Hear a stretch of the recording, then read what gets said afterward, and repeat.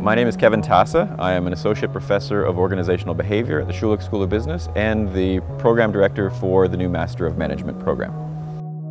When I accepted this role, I started talking to a lot of young people who were experiencing nervousness and anxiety about the state of the current job market. And what I'm hearing when I talk to employers is that they're looking for people.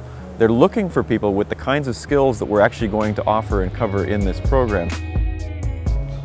The Master of Management is a program specifically created for people who have non-business undergraduate degrees. No GMAT is required. We are looking for high-achieving non-business students. We have no particular undergraduate program that we're specifically looking for. We want people who want to be able to take their undergraduate degrees and be able to leverage those with the benefit of the advanced training in business. So they will go off into all kinds of different areas. We will start with a small cohort.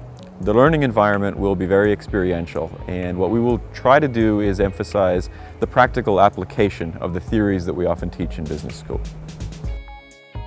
So the curriculum it's a 12-month program. So we specifically started to make sure that we were covering the core of most MBA programs. So we would be touching on all of the basic functional areas that most first-year MBA students would get exposed to. The courses will be spread out as 5 courses per term over 3 semesters. Beginning in about the middle of the second semester, we will start the students working together and to get ready for a pretty major consulting project in which they will work in groups of either 5 or 6, and they will try to help an organization with some type of strategic or operational problem, of course. So they will be able to take the skills that they're learning in the classroom and apply them to a real business context. Students who complete the Master of Management and then move on to get a minimum of 2 years work experience will then be eligible to do the accelerated version of the MBA, which means they will be able to get the Schulich MBA in 8 months.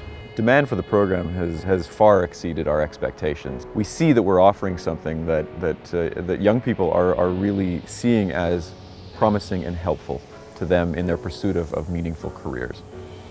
We're not choosing students for how well they do in a business program. We're choosing students because we want them to leave here and be successful long term.